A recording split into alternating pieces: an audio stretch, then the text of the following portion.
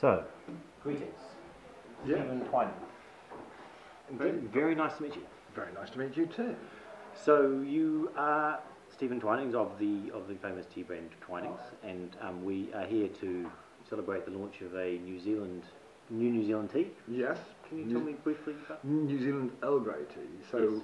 we wanted to, because our customers down here have been telling us they wanted to have a greater choice of Earl Grey type teas, and obviously we've got the original Earl Grey, which is very much staying, and Lady Grey, which is well established now, but they wanted something slightly different. So last year we toured from Cape Reingi right down to Bluff, giving as many people as possible the opportunity to choose one of 4 teas that we prepared, all of the kind of Earl Grey flavour, and this is the one that came out head and shoulders above it. So it's got a hint of what goes into Earl Grey, that's the citrus fruit, the bergamot, and then orange blossom. So it's a much softer, more gentle, mellow version of Earl Grey. Right. And we have some of this here? Oh, of course we can. There's no point having tea in a teapot if you're not going to drink it. So, how do you take it? Would you? Just black. I've had some earlier and I thought it was lovely.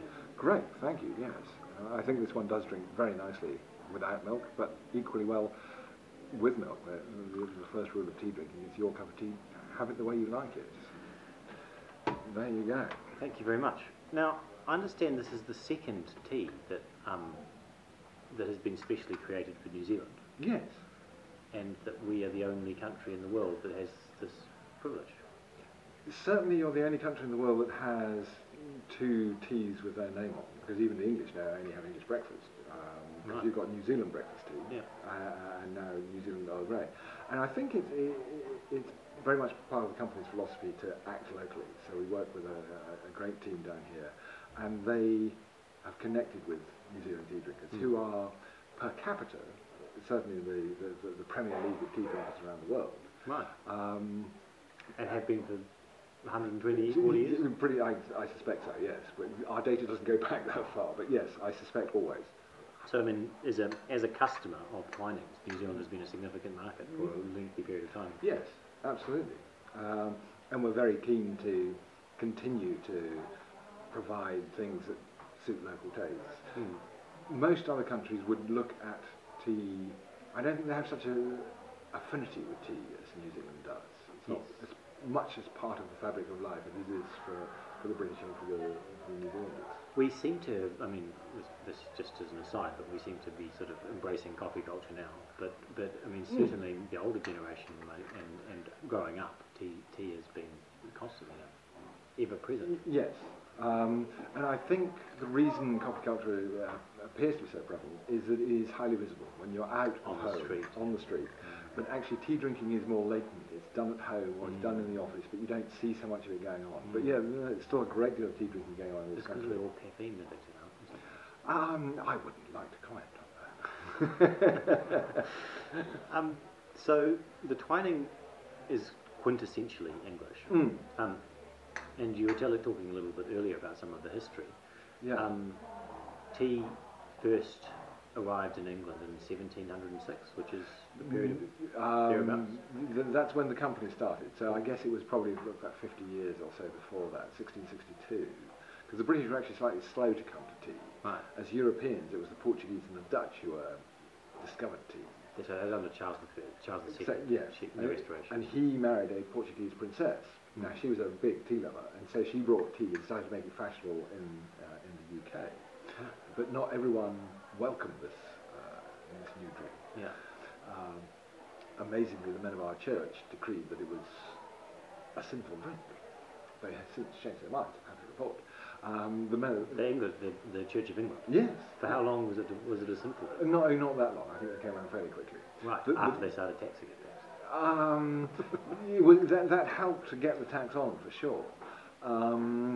The doctor said it was bad for you. Now, we obviously know today that drinking tea should be part of a healthy lifestyle. It makes a great contribution to your health. But the people who really did the damage were the brewers. Our water was not safe to drink. So what the British did was get the brewers to process it into a light, weak beer, which we drank for lunch, dinner, and even for breakfast. Now, they feared tea, because obviously you boil water. And that's safe. Yeah. So they were the lobby group who got this huge tax on tea, as you say, up to 119%.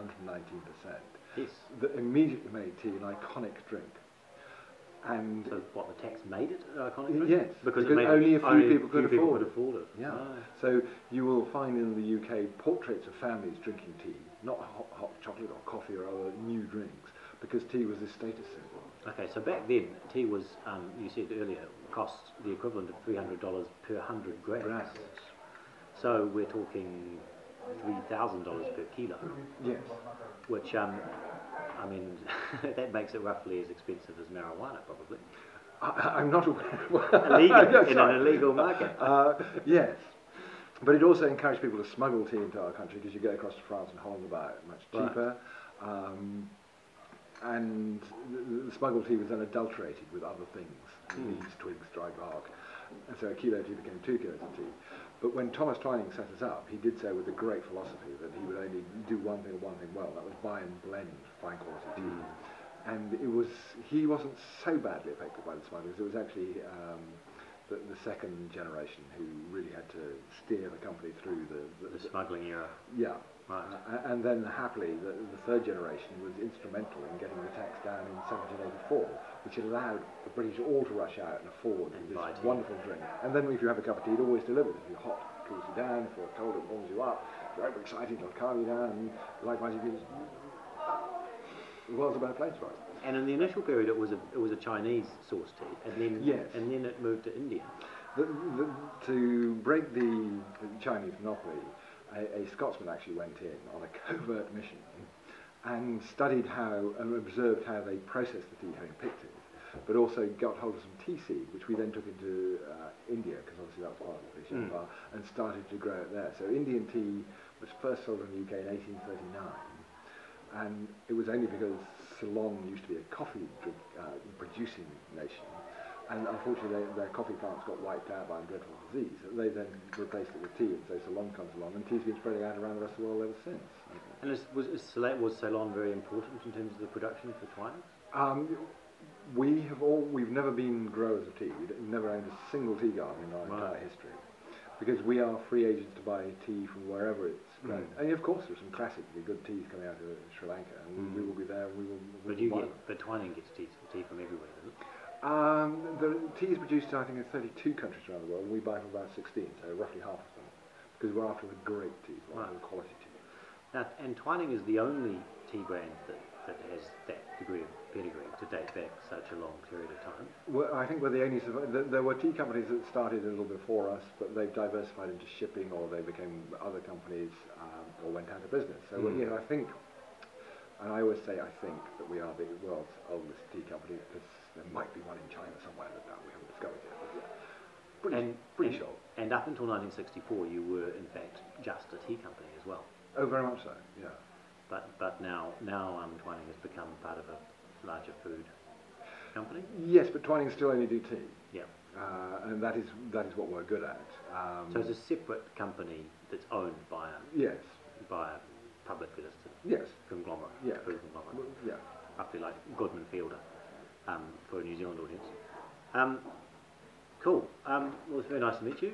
And you're the 10th generation of the Twining tea family. Yeah.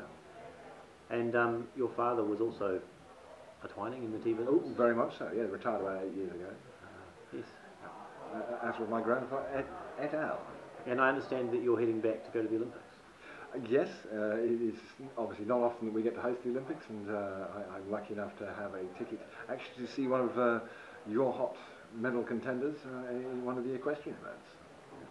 Sounds brilliant. So Mark Todd, and good luck to Mark Todd. Are you going to be cheering for him or for an English? I have to be patriotic. Right. Who's your? I think Zara Phillips is obviously quite a strong medal hope, and it would be nice to see her follow in her mother's footsteps. But yes, I have to say I'm not that well up on. My good lady knows much more about this world than I do, but it'll be fantastic to be part of the Olympics, and yeah. It was very nice to meet you. Likewise, thank you.